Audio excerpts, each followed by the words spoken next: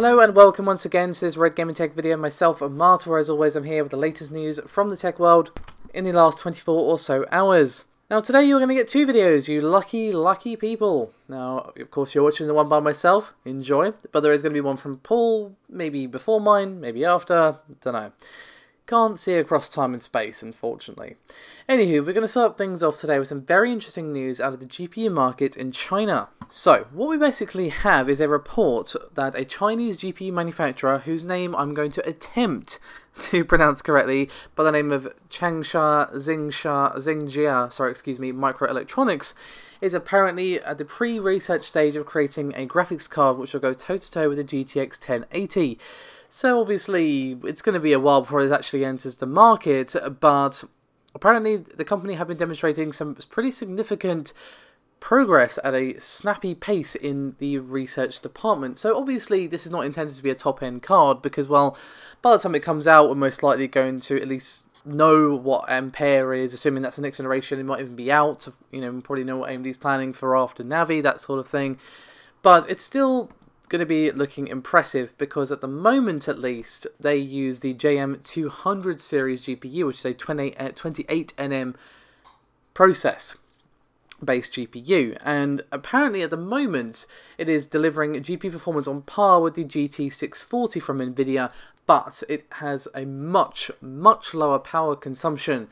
The 640 from Nvidia is a 50 watt TDP, but the GM7200 is meant to have a power consumption of just 10 watts. So power demand versus power delivery there is actually quite significant. And well, the 65nm JM5400 GPUs are already considered reliable enough to be used in displays of military aircraft. So the long and short of it is, yes, they're a couple of years behind the curve here, but it's still more competition in the market, and if they continue at this pace, who knows what more they could be capable of.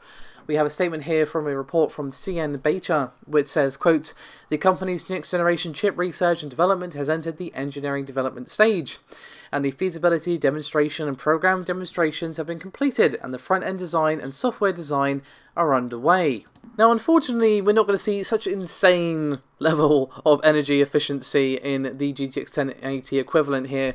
So we're going to see a 200 watt TDP, for the JM9271 versus the 180 TDP of GTX 1080. So it is going to be more power hungry than the original, but it's also going to be on a 28nm process node in comparison to the 16nm process that Nvidia used for Pascal. So, while we're not seeing the crazy power efficiency that we saw, or we are seeing, should I say, on the current generation of what they have out there, they are still doing it on a much larger process, so I'm very curious to see what they bring out in the future. And obviously, we've been talking a lot lately about how we need more competition in any market, really, and how it's great that AMD have finally become more competitive, you know, the comeback kings, as it were, and obviously we've got Intel who are going to be entering the discrete GPU market as well.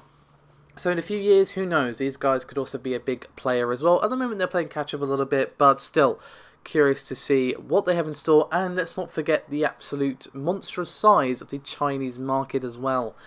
So, let me know your thoughts on this one, guys. We're going to move on now to a couple of things regarding Sony and PlayStation. So, the first of which is actually regarding their PlayStation exclusives. Now, we have talked a lot about how just jealously Sony guards their exclusives. Like when Sony says that something is only on the PS4, at most you might see it on the next generation like we saw with The Last of Us, but you won't ever see it on the Xbox One or PC. You know, God of War, Bloodborne, Last of Us 1 and 2, Until Dawn, these are just a few of the games that are at the moment only on the PlayStation 4. So, well, I mean, I'm pretty salty about most of those. God of War on PC, yes, please. Bloodborne on PC, make my dreams come true, Sony. But in all seriousness, what we have is some comments from Sean Layden, who heads SIE, Sony Interactive Entertainment, and he made some comments in an interview with Bloomberg, which you will find linked in the description below this video. So he doesn't outright come out and confirm that yes, we are going to be seeing Sony exclusives come to PC, but he does kind of hint that that may be a possibility in the future.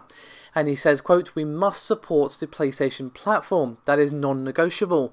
That said, you will see in the future some titles coming out of my collection of studios which may need to lean into a wider installed base." So, the wording here is interesting. Is this just going to be future games, like new games? His wording kind of implies that, but it doesn't really concretely say that. And it doesn't really concretely say anything, in all fairness, but it does hint that we are going to be seeing something that would normally be gated to PlayStation 5/PS4 come out on other platforms. And I think this would be a huge win for gamers, to be honest with you. I mean, Microsoft have made no secret of how much they're gearing up with Project Scarlet, and they've been buying studios left, right and centre. They've been really honest about the fact that, look, they know the Xbox One and its lack of exclusives is a bit of a meme, and they kind of want to address that. And obviously Sony has won this generation with the PS4, and while Microsoft's not exactly going to go under anytime soon, they would obviously rather it be a slightly closer competition at least next time around. So they are not kidding around, and Sony obviously know this. They may even know stuff about the specs and know more about the games that are being developed over there, and I'm starting to think, okay, we might need to think about sort of changing up our strategy a little bit here. Or maybe this is something they've been thinking about doing anyway, and this is going to be like a huge thing that they're going to be announcing at E3, that this selection of games is coming to PC as well, and this game that we just announced is coming to PC. I mean, if they did say that certain games, like Bloodborne, just because my dreams, Sony, okay, was coming out on PC, that would be huge. That would be a massive win for Sony, and it would literally print them money, I think, if they chose their games carefully. Will we see every game of theirs come out on PC? Probably not. But some is better than none, in my opinion. But let me know your thoughts, guys. Would you like to see this happen? And if so, if it was just a selection of games that was coming to PC from Sony, what would you like to see? Let me know your thoughts. So, we're going to talk more about that PS5 design patent that I discussed the other day. So in case you missed my video the other day, you may have seen this alleged leaked patent of a what can only be a PlayStation 5 design, and it looks rather odd. Now, Paul has written actually an article on this new development that we have at our website, which is redgamingtech.com, where you'll find the article linked in the description below. But basically what we have is a claim from a developer that the leaked patent is actually a PlayStation 5 development kit, which is what many of you posed in the comments of my last video that it most likely was, and to be honest, I was very much in agreement.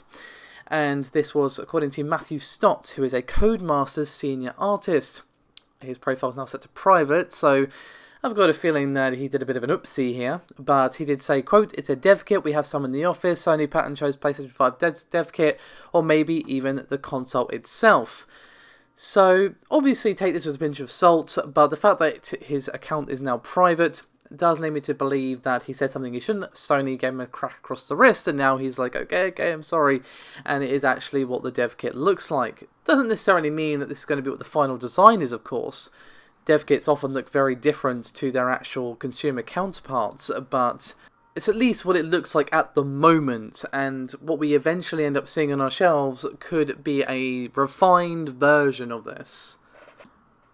And to be honest, given that this PDF that we saw leaked before does look pretty legit, I wouldn't be surprised if this was a dev kit, but of course, do take this with a pinch of salt. But go check out Paul's write-up. He has discussed at length more about this, everything we know about the PlayStation 5, and his opinions on it. So, again, you will find that linked below. So we're going to finish up today's proceedings with something fresh from Gamescom, the Smack Z PC handheld. So, the Smack Z, the PC handheld which was doing the rounds some time ago now, is being showcased at Gamescom 2019. So what we actually see inside the device is an AMD Ryzen embedded SoC with Vega 11 graphics, the embedded V187B to be exact, just rolls right off the tongue, which has 32 gigs of RAM and a 480 gigabyte SSD. And the processor actually has 11 GPU cores and a higher frequency, which is a frequency of 3.35 GHz. For those of you who have perhaps missed all the kerfuffle about this before, it is pretty much what I've said already. It is a way to play PC games on the go. Apologies for that extremely loud traffic. I'm quite far away from the road, so the fact that it was so clear is actually quite impressive. Anyway, so you can find a link to their website in the description below this video if you want to learn more about it, but basically allows you access to PC games, Steam, Origin, GOG, etc., and claims it can run quote-unquote any PC game. I don't know if they mean that literally, doubt it. Regardless, you can even do stuff like connect to keyboard, mouse or screen, and can be used just like a desktop PC, but the actual handheld itself has a 6-inch HD screen. So basically, it is a portable PC, and I will admit, I'm interested to see what this actually is capable of. Unsurprisingly, this ain't cheap. It's like £1,000, so yeah, yikes, the price, but what they're promising is definitely bold, and I'd love to get my hands on a review sample, but might as well ask for bacon to rain from the sky. Anyway, that is me done for this video. Thank you so much for watching. As always, your support is highly appreciated, and I'll see you next time.